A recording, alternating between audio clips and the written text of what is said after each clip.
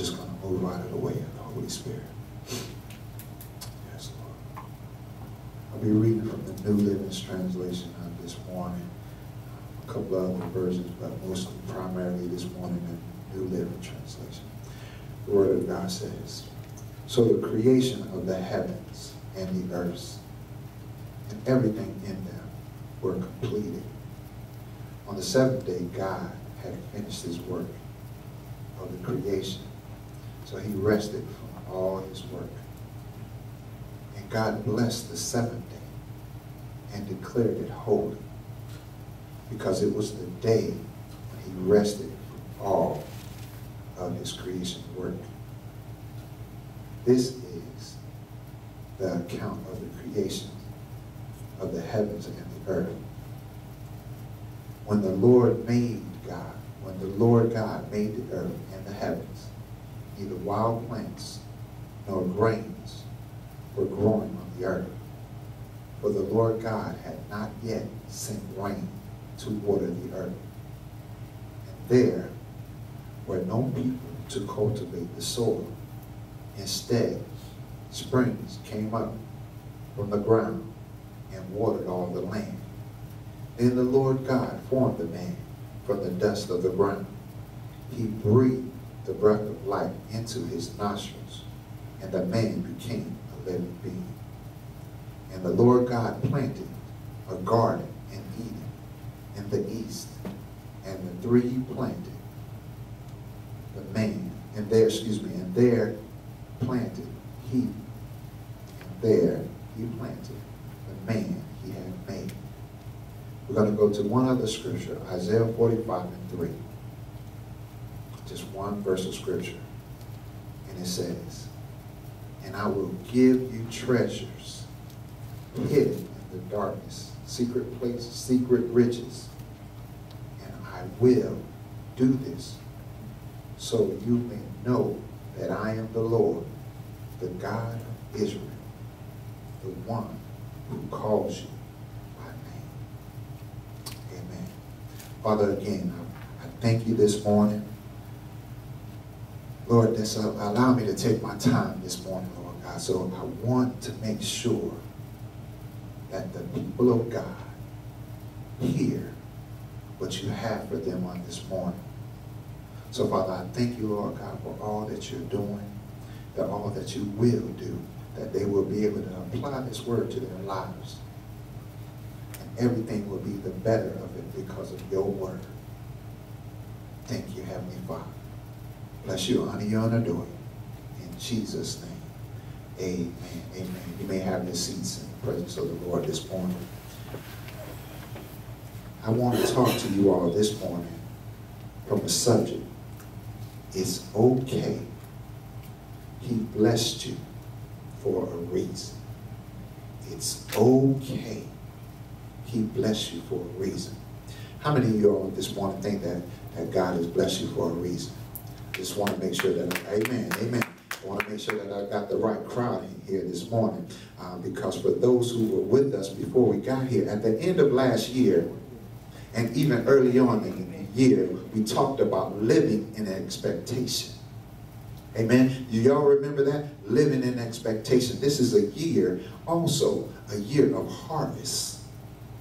Well, saints, I want to remind you and encourage you this morning that here in America, we know that this is a country of fruit, the land of the free, a land that's flowing with milk and honey. So there's plenty and plenty and plenty for us as children of God to get exactly what God would have us to do, to have to place in our lives to do his will. Amen.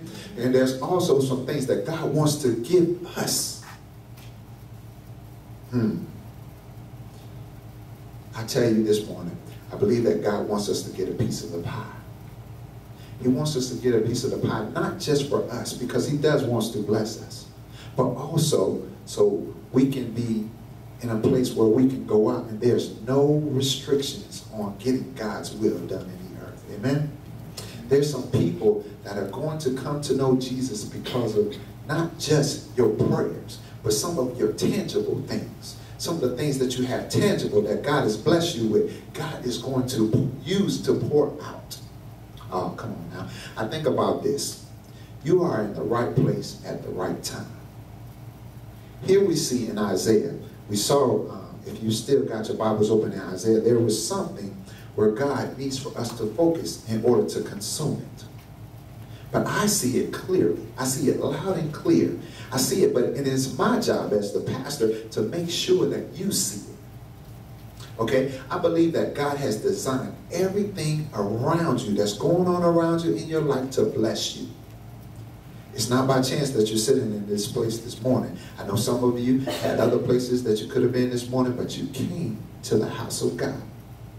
He has tailor-made your environment to bless you more than you can imagine. Because the Word of God says that I'll give you more than you can even think or imagine. Now, I know I got some imagination.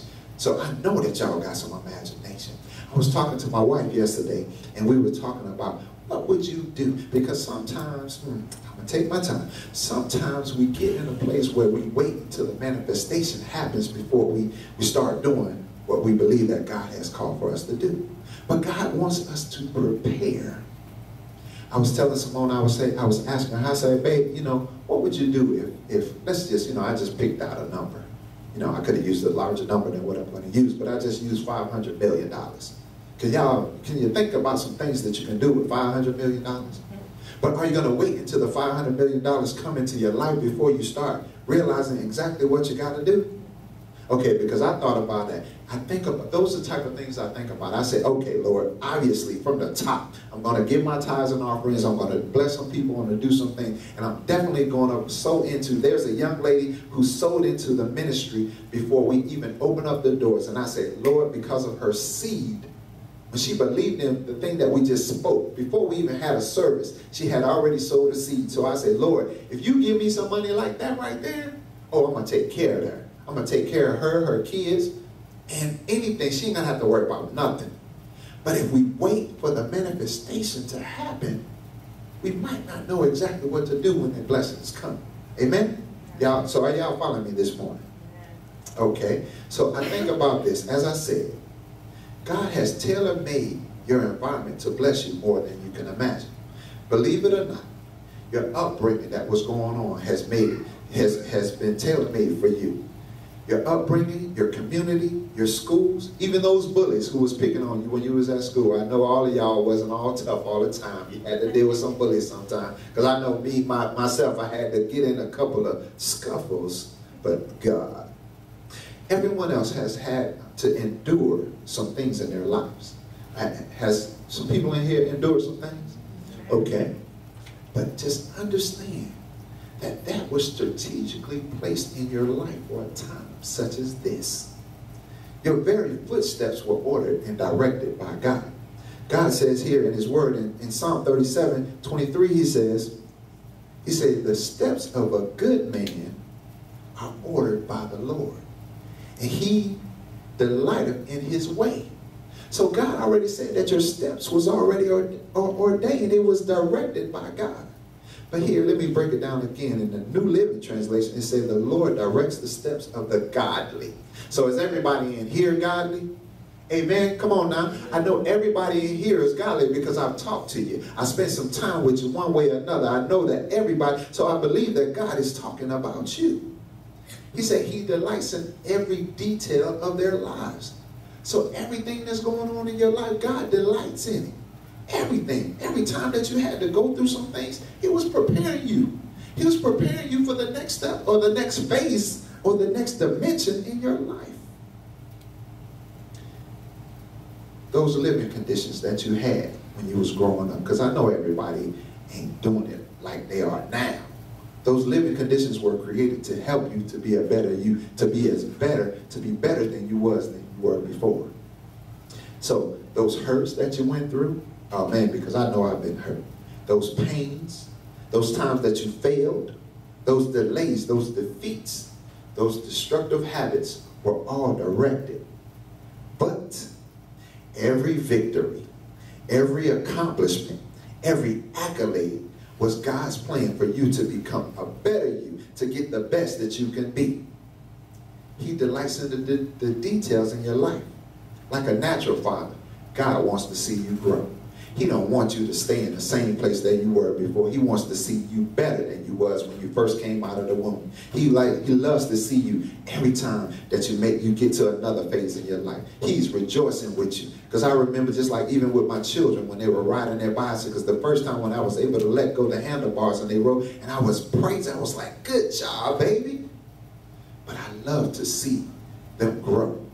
So how much more then will our natural Father enjoy us growing in our life? Amen? So we already know that we're in the 5th month of the year. We're in the 5th month, halfway through the 5th month. And God has already partaken in his handiwork in the details of our life. Every month has its orders. Every month possesses its eating just for you. A planting, a prepared place is awaiting for you to walk into this year. An Eden is where God put the man who he had formed. In Genesis 2 and 8, it'll be on the screen, it says, then the Lord God planted a garden in Eden in the east, and there he placed a man and made it. Oh my God. So Eden, if you don't know, Eden means delight. The idea or concept is a garden of delight, a place of God's blessing and prosperity. Are you okay with that? Are you, can you, because we already know that God can trust you with the finances. He can already trust you with the blessings because you didn't give up when you were going through the trials and tribulations of your life. A place that God has prepared you for a place of blessing and prosperity. But notice what God did. God had to prepare the man first before he prepared the place. So there's a place our Heavenly Father had prepared us. He's prepared it just for you. A delightsome place. A place where you are destined to be blessed. A place where you are destined to prosper. The word suggests something has happened, suggests that something has to happen first before you have to possess it. So if you know anything about, again, a seed, when it's planted in the ground, you have to prepare it. If you want that seed to truly grow, you got to prepare that ground first before you put that seed in it. So God has prepared us. Amen? Genesis 2 and 7, it says, and the Lord God formed man of the dust of the ground, and he breathed into his nostrils the breath of life, and the man became a living soul. So we see that man was formed and developed before he was even prepared. So God had already, if I can say it like this, he prepared the ground before he breathed into him, right? So if you have a yard, okay, like I said, I'm just going to take my time. So if you have a yard and you're trying to get that soil to grow, sometimes you got to go and take out those rocks and take out those weeds and different things like that before you put the ground down. So there's some things that we went through, some rocks and some weeds that had to be taken up before God can truly pour out the blessings. Because think about it, if you was living like you're living now when you were living in the world, it would have killed you. Does that make sense to you? Because I think about sometimes like, man, how come I couldn't live in, go to the nice hotels or have a nice car and nice houses and stuff? Because I wasn't prepared to receive it. Because if I had gotten all those quote-unquote things then, it probably could have killed me, and I probably wouldn't be up here standing before you now, because I would have been at the house, laid back, watching TV, getting ready for a movie or something. But God prepared us. He allowed us to go through the trials and tribulations because he was preparing us for his blessings. So does that make sense to you? So here we go. We are all in process of development for our own individual Eden. God is preparing us for the blessing. Like Israel, before they entered into Canaan, there was a Red Sea, the purging of the wilderness. They had the building of the trust, a subordination of leadership, and then the Jordan, the sanctifying of the people, all before they could enter into Eden, or should I call it a wealthy place. Many of us have not been prepared to receive what God wants for us, because he wants to bless us, like I said before. But we wasn't ready. But I believe that the children of God are ready right now. I believe we're like a funnel. If God could just say, okay, you know, just pour it out on me, Lord. Do some of y'all want a net-breaking experience? I know I do. I know I want to be able to pour about, like I said, about that 500 million. I didn't tell y'all the whole story. Because if I had the 500 million, my God, man, the people that I could just pour into, the communities that we could change for the glory. Because I do understand the Bible says the poor will be with us always. But I tell you what, Lord, allow and use me to help the poor. Because I'm doing it now. Because he said, if you're faithful with a little bit, I'll bless you with much. So, Lord, I'm faithful with the $500. So I know I'll be faithful with the $500 million. Can I get an amen on that? All right, all right. Because I know if you're faithful with the little bit, he'll bless you with much. So think about this. This is a preparation period that can be painful. It can be tedious, which in some cases, some people just want to simply give up during the preparation period. But never forget that you are not ready because of what others had to say about you. You weren't ready because when God is ready to pour out his spirit, that's when you're ready. Not because, man, you know, your friends might say, oh, man, you wasn't ready for that. No, no, no, no. You wasn't ready for promotion because God was preparing you when he was getting you ready for the next walk of life. Because he was like, okay, again, son, daughter, you were faithful with this little bit right here. Now, watch what I do. Because now I can use you. I can trust you.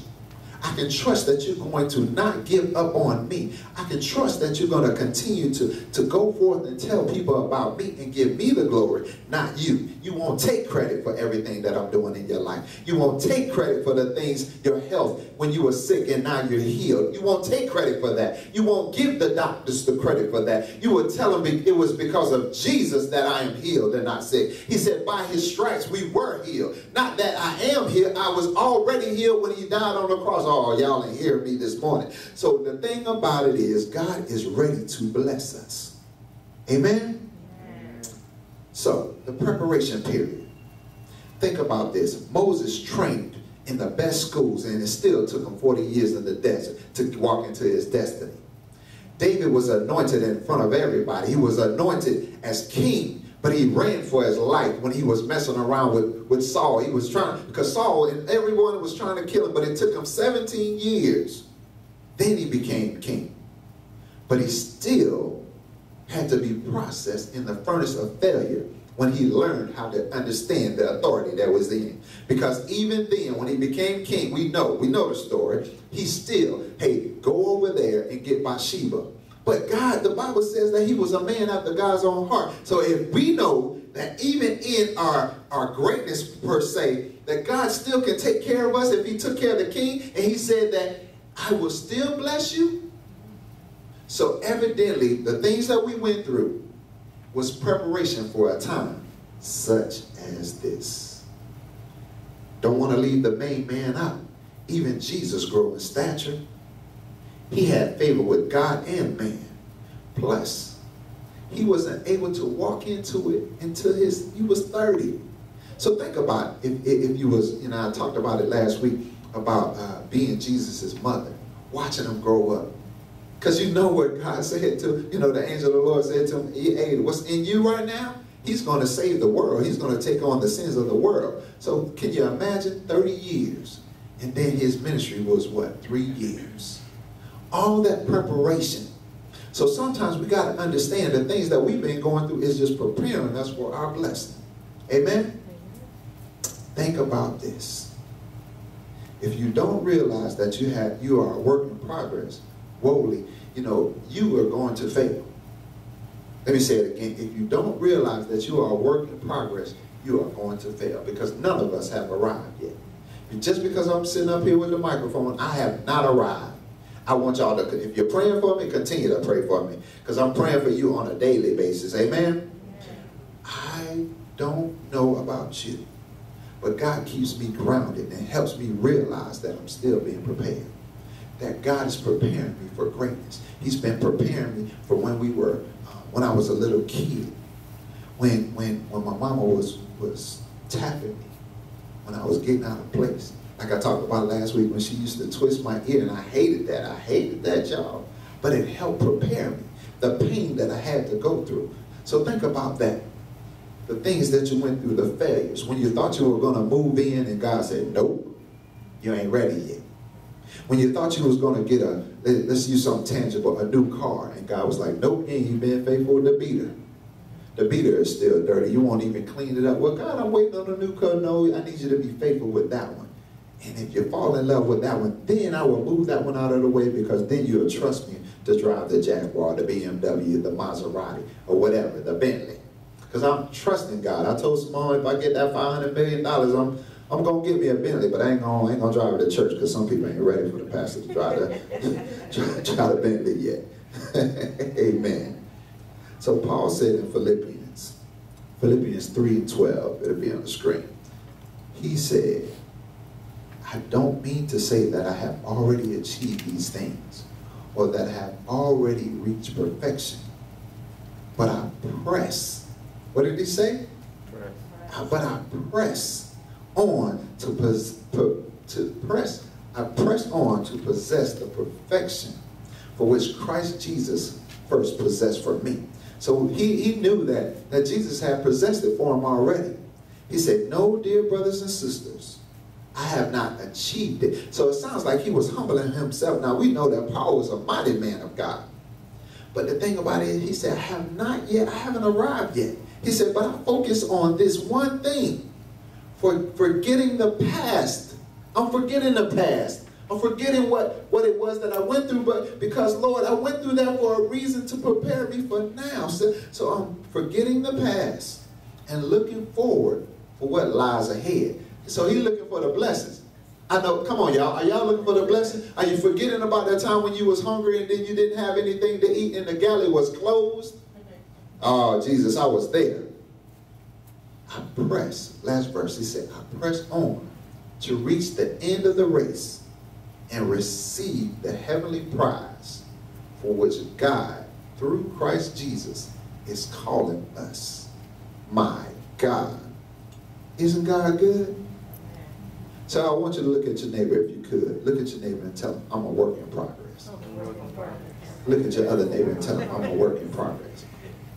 Yeah, because I'm going to tell you, I am a work in progress. Amen. But the truth be told, if people found out there was some of the things that you're doing in your secret place, they would just write you off. Oh, come on now. They would scandalize your name. They would tell everybody what you're doing or whatever. They'd be like, man, he supposed to be a man of God. He supposed to be the pastor. Oh my God. He supposed to be an elder, sister in the church, man, please. Evangelist my foot. I know what you did last summer. But simple and plain, there are some people connected to you that are not connected to the progress. They're not connected to the progress nor the process. So God formed Adam out of dirt. And now we know that everything that was made of nothing. But he has made Adam out of something worth nothing. So I think about us. We're walking in God's greatness now because we know that in the beginning, God had already told Adam what he needed to do. Till the garden. You have everything here, you can have it all or whatever. There's some things that God told us. He say, okay, I'm going to use me because, again, I'm not going to get mad at me. I'm not going to get mad at me. I promise. I'm not going to start coming to church because I said something about me. If God says, Willie, I need you to bring a safety pin. I'm just going to use something simple. A safety pin, and I didn't bring it to church. And then one of y'all get in here and be like, man, I sure need a safety pin. I missed it. Because sometimes we think about it's the big things. But oftentimes it's the little things, that still small voice. He may say, you know what, I need you to write a check out to Tony Lyles this morning because there's some things he's been praying about, and you got it, and I want you to bless him with it. There's some things that Teresa is going through in her life that she hasn't shared with nobody, but she shared with me in her private time, and I'm going to speak to you to meet her need. Imagine If we get to a place so where we can so hear from God because we're blessed to be a blessing. So next time God says to you about anything, try it. Try it. Try to listen and see how he bless you. Because I tell you, there's something God has in store for us that's ready. He's ready. He wants to get to a place where he say, okay, I want you to even think about, okay, I want to go to California this afternoon. And you ain't even booked the ticket. And somebody call you up and say, hey man, you know, I want to send you out to California because I want you to come out and preach to the youth or preach to the people or whatever. Can you imagine that? Because he said, I'll be able to bless you more than you can even think or imagine. You say, okay, you want a scholarship for a ride for your kids? No, that's simple. Trust me for something hard. But the Bible says there's nothing too hard for God. 2 Corinthians 4:7, the New Living Translation says, we now have the light shining in our hearts, but we ourselves are fragile like clay jars containing this great treasure. This makes it clear that our great power is from who? It's from God. So we don't do anything on our own. It says it is from God and not of ourselves. So if God has put it in us, it's from God because he created us. He planted us in the garden. Amen? So from the dirt, he formed us. And now he still forms us. He uses the experiences of life, the things and the things that come to confront us to help to develop us and bless us. And even oftentimes to develop us and bless us at the same time. You were a lost child because you were being formed. You were lost on your job because you were being formed. For his purpose and his greatness, you were bound for a season. But because he was forming you, there's some places he told you not to go because he was forming you. He was preparing you. He was creating you to be who you are today. Because think about those times when you wanted to go to the club and God was like, no, not tonight, baby. And you was like, well, God, I want to go. They're going to be playing my favorite DJ out there. No. And then you find out the club got shot up. Oh, okay. See, that was the Holy Spirit because that is not in my notes. That had to be the Holy Ghost. Because there were some times that God was trying to save you. Because I remember, if I could take a break for a second and share a quick testimony with you. There was a young lady when I was growing up. And my wife has heard this story, so I'm okay, I can say this. There was a young lady that I was in, I can say now, in lust with. Okay, and all through middle school and high school, I was just like, this is my girlfriend. Never even kissed her, y'all, until what I'm about to tell you. So I came home on leave. And when I came home on leave, she ended up getting in a fight at the McDonald's. And I heard the voice of God say, go home, Willie. But now remember, y'all, I'm in lust now. You know, hey, you know, she don't took care of brother. I told y'all I'm okay with being transparent because I'm okay with me. She took care of me. But the Holy Spirit was like, go home, Willie. I did. I'm going to tell y'all, I did. So we went to the dance. We went to the dance, and I walked in. Y'all remember back in the day, they used to have dances. Y'all young folks, y'all don't know about that. But we used to have dances before they had clubs. When we couldn't afford to go to the club, somebody would rent out a building, and we would have a dance. Y'all remember that, right? Okay. So I walked through the little dance, and my spirit still wasn't right. And y'all, I was not living for the Lord during that time. I was 19 years old. I was home on convalescent leave. I had just had hernia surgery, wilding out. I should have been somewhere laying down. So I went in there, and my spirit wasn't settled. So I came back out, y'all. And when I came back out, I remember. I'm going to show y'all what I did. I sat down on the curb, and I was like, man, something ain't right. And don't y'all know, within a couple of minutes, that girl that was fighting my quote-unquote girlfriend at the time rolled up. And what she did when she rolled up, she got out the car fighting my girlfriend. She stabbing her with a knife and stuff like that. Now, God done told me to take my butt home. Y'all remember that now. I don't want you to forget that part. But let me tell you how much I was disobeying the Holy Spirit, because the Lord had me park across the street. So the